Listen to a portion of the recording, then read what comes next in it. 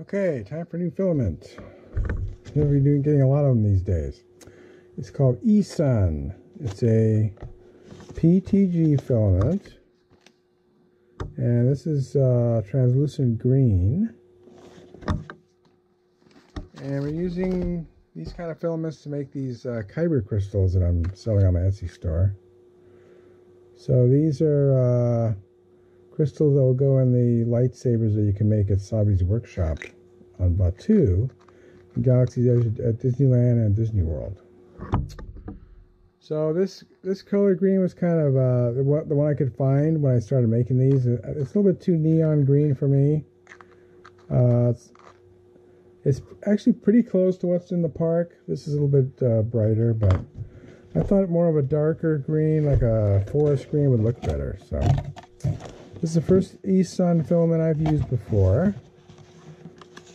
So it talks about don't let the end of the filament loose and start springing back. That's why it always that's how you can get it to tangle. So all right, it talks about printed slow, 60 millimeters per second or less. I actually printed 3,000 at 50, and it's more stringy. They like 245, which is unfortunate because I like 237. So we're going to see if that works.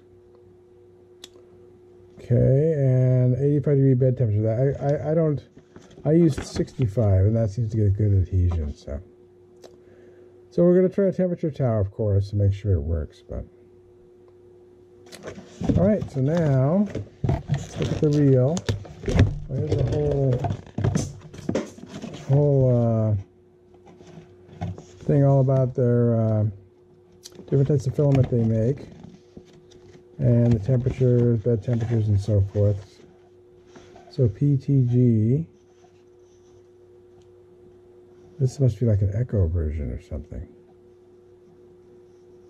Let's see. Oh, there's PETG. Yeah. So 230 to 250. So that's good. The range we want to use is in the range that we do, which is 237. I can use different temperatures, but you know all the other ones I'm putting at 237. So hopefully this will work the same way too. So let's take it out of the box. It's got a nice vacuum seal on it.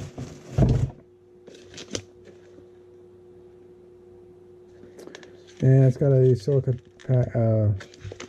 package in there. So let's open this up.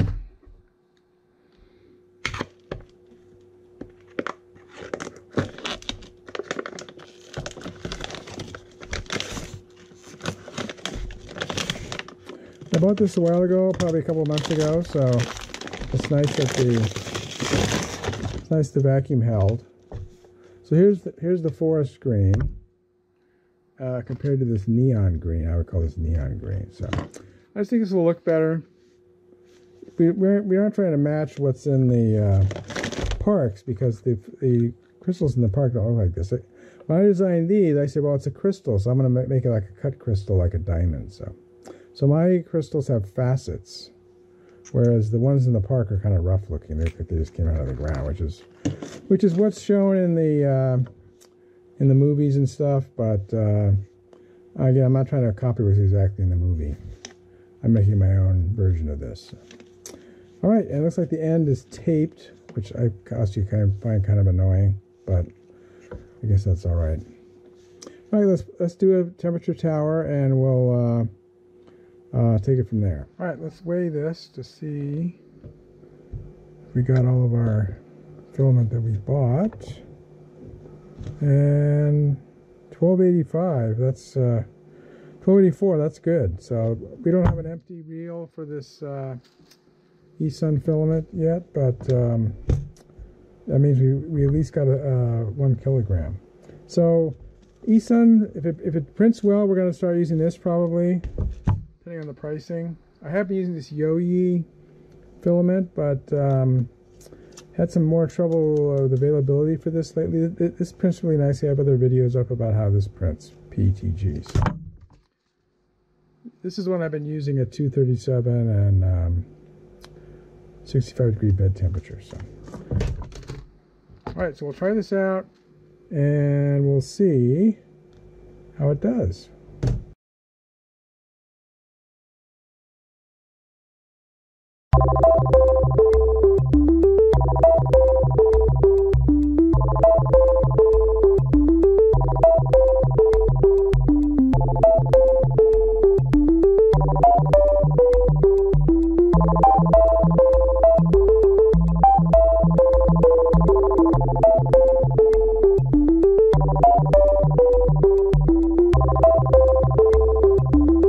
Alright, let's see how it turned out. The string on the last poke, last pointy thing, which we expected, so.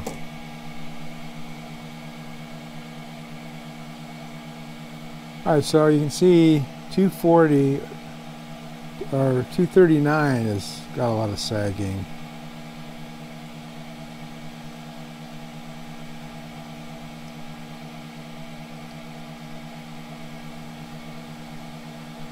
So 237 looks like it'll work fine. There's some teeny bit of sag here. This one looks like it's slightly under extruded, so I'm going to go with 237 like all of our other PETGs. So that's good news. So this has got good, except for the base here that always comes off. But all these layers have good layer adhesion. So since I've had so much success with those settings, I'm just going to go ahead and go directly to my product. So I'll show the final result. I'll skip the bed and layer adhesion test because the bed adhesion was fine at that 65 degrees with this removable print bed. Alright, on to the real product. Alright, here's the final version. I'm calling it emerald green, not forest green, which is appropriate. You can see the facets are picked up by the light there. So this is the original, the neon green, and this is the forest green, or the emerald green. So the facets show up a lot better on this one. This one, if you're just standing here, you can see them, but this is a darker thing. The highlights of the facets show up better, so I actually like this one better, and the performance is the same. So I'll have a link to these Kyber crystals in the show notes. And I think this is a good substitute for this neon. I just checked again. The Yogi PETG is not available on Amazon right now, at least the colors I'm getting. So you have to look to other sources, like eSun is one, and probably have some others I'll use in the future. Thumbs up for eSun Semi-Transparent Emerald Green. If you like this video, please give it a thumbs up. Post a comment if you have any questions or ideas, and I'll try to respond. That's all for now, but more videos are coming, and if you want to see them, please subscribe to my channel and turn on the notification icon if you don't want to miss one. This is Beta Cygni signing out, and keep looking up.